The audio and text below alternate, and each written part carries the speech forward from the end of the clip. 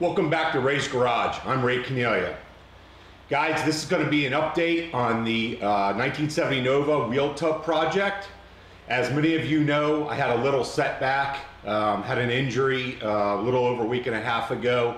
I'm good now. Had the staples removed on Friday. I'm healing up really well.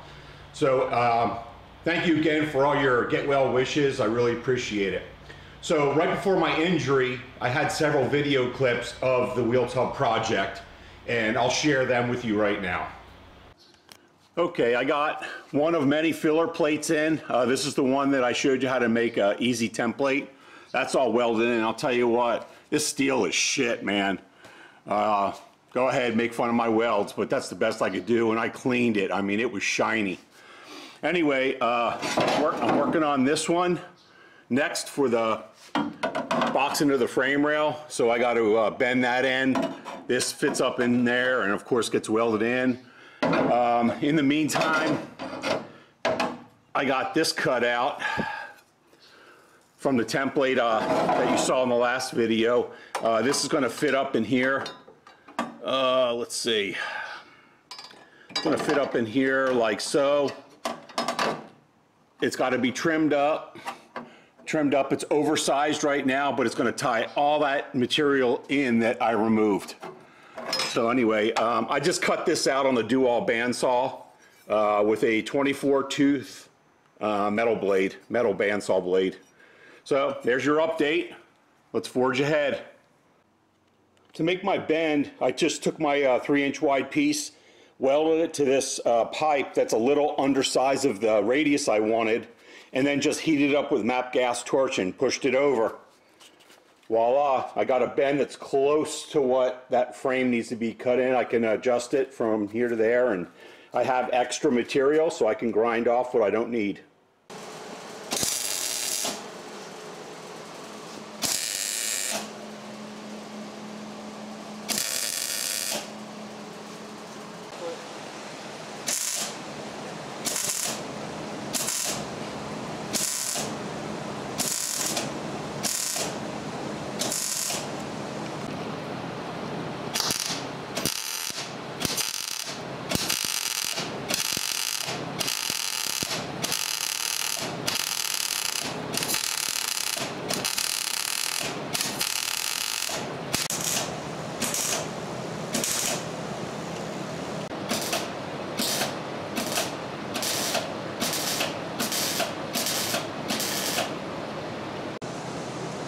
Phil and I got this piece I cut out on the do-all bandsaw temporarily just tacked in.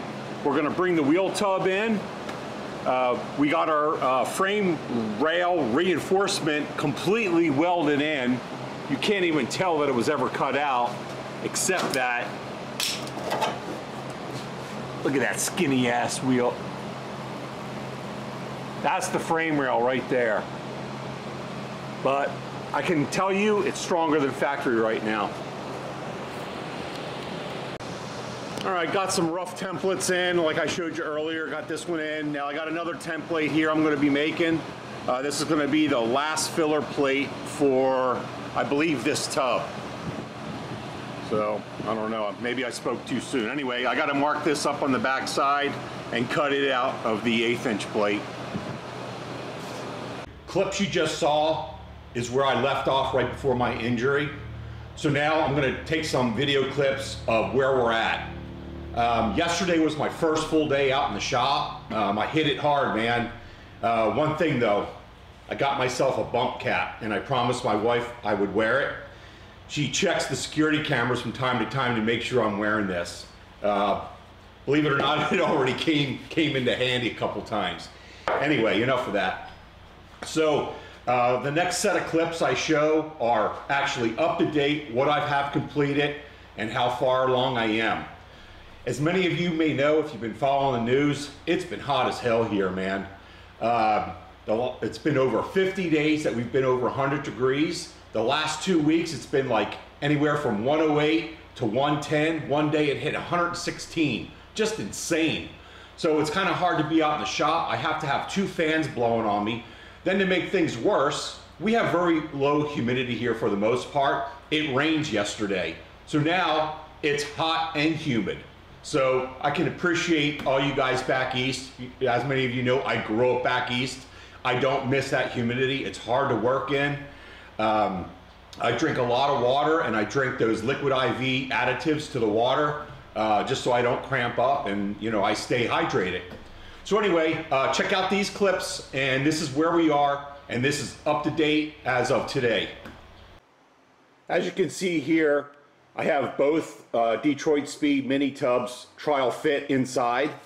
I have a little bit more trimming to do to get a nice clean edge there. As you can see, I had to cut out a lot of material, over 2 inches of material. These tubs widen the wheel wells from 12 inches to a little over 14. So let's take a look underneath. Here's the driver's side. I still have a little bit of filling to do, but all the filler plates are done, welded in. Like I said, it's trial fit in. It's looking pretty darn good. Let's take a look at the passenger side now. Here's the passenger side. Still have to make filler plates. Got the frame all cut out for this to sit inside here. We're getting there, we're making progress. Like I said in the past, this is a lot of work. It's not for the faint-hearted by any means. Just to gain 2 inches of tire width, to me it's worth it. I'll do a recap in the very end of everything that was really involved in this. I sold the Turbo 350 transmission to try to offset some of the cost of all the new parts. I also sold the rear axle out of the car. It was a 10-bolt in pretty good shape. I sold the starter. I have the rest of the stuff on Craigslist. So little by little, people are buying stuff. This car has a 307 small block. It needs a rebuild. It's in good shape. I got like alternator and brackets, and got a good radiator, good water pump. You'd be surprised. This stuff sells. I pulled the distributor. I needed to access a couple of them transmission bell housing bolts. So anyway, all this stuff I got on Craigslist right now, and you never know, there could be somebody out there building a project, or somebody who might want to rebuild a motor. It's a good running motor. It just needs to be freshened up. So anyway, let me give you an inside view of the wheel tubs. This is the inside driver's side, and you can see how that tub protrudes out a little bit further than the factory one. And let me see if I get you a shot. Here's the passenger side. So I got to make filler plates for all that area you see light in. All that needs to be filler plated in.